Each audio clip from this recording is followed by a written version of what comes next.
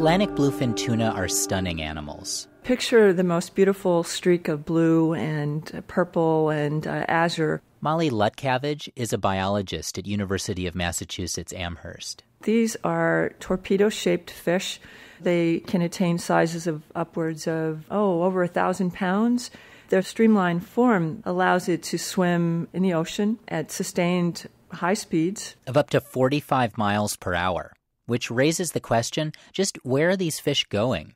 To solve this mystery, Lutcavage, other researchers, and various fishermen have been attaching electronic tags to wild bluefin tuna, little cigar-shaped computers that record the paths of single fish. Let's call it the daily life of a giant bluefin tuna. Here's an example. The path of this fish that you're about to see is driven by actual data from a young tuna. The fish was tagged off North Carolina in January 2003 by a research team that included Stanford biologist Barbara Block and Andre Bustani. We, refer to ourselves as Team Tuna. Bustani is an environmental scientist at Duke University. So essentially what drives the migration patterns for these fish are either food or sex, and when they're not thinking about one, they're thinking about the other. When Atlantic bluefin are young, they focus on food to grow quickly. This tuna here spent the winter off North Carolina feeding on a kind of herring called menhaden.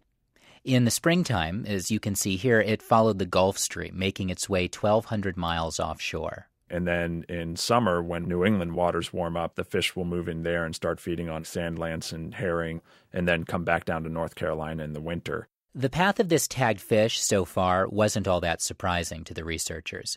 For decades, it was thought that there were two distinct populations of Atlantic bluefin, one in the western Atlantic and one in the eastern Atlantic, with little exchange between them. It's this assumption that's driven the management of these tuna since 1969.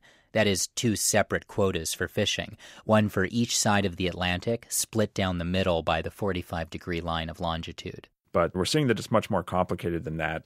Most of nature does not follow arbitrary lines. The tags showed that these fish actually cross the Atlantic. So as this fish matures, what's on its mind at that point is sex. It's looking to find a mate. And to do that, it returns to where it was born, in the Mediterranean Sea.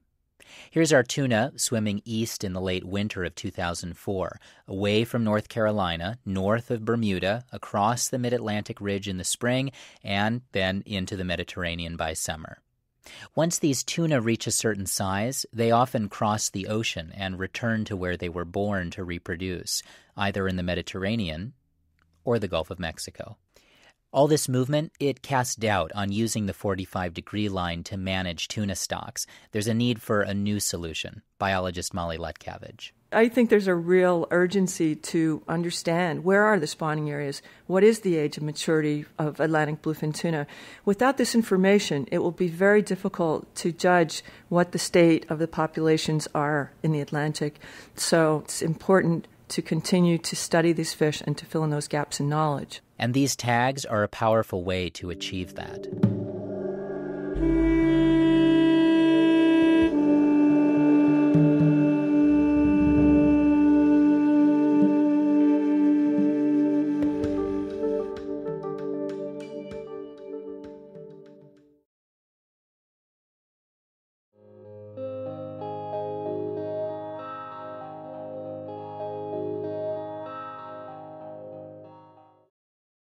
If fish were cars, the bluefin tuna would be the Ferraris.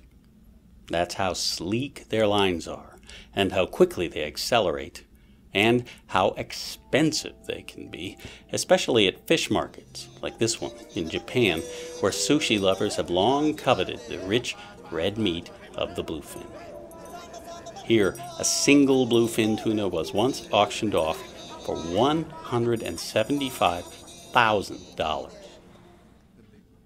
Sales like those have painted targets on the backs of these great migratory fish. Bluefin that cross oceans now run gauntlets full of fishing boats, ranging from huge trawlers to small fleets that work together to haul whole schools of bluefin to the surface.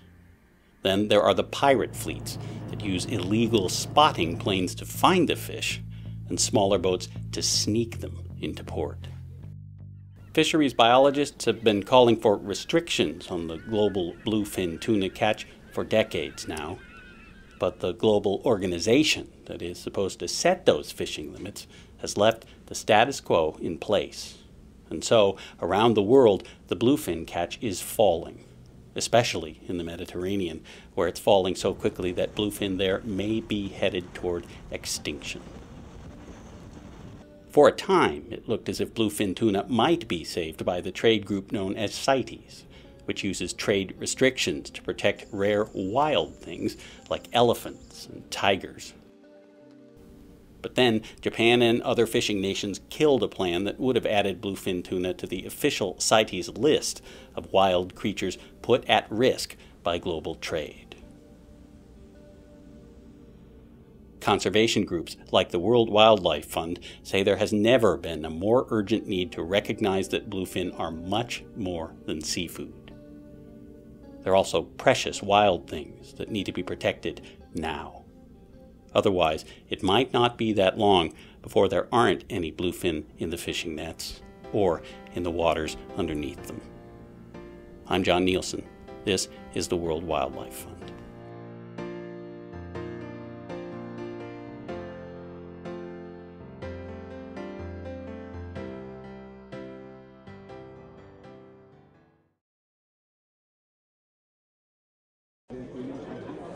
We all know how good bluefin tuna is, and we all know how good it is in a well-done sushi.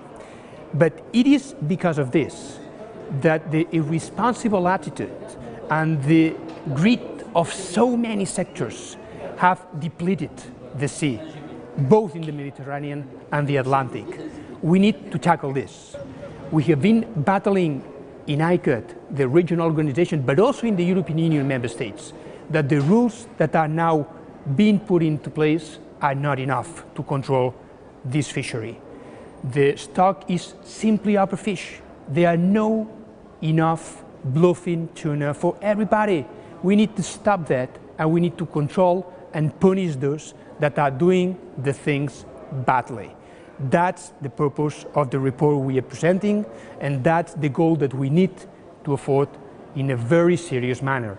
That's what we expect that not only the European Parliament but also the Member States will understand soon.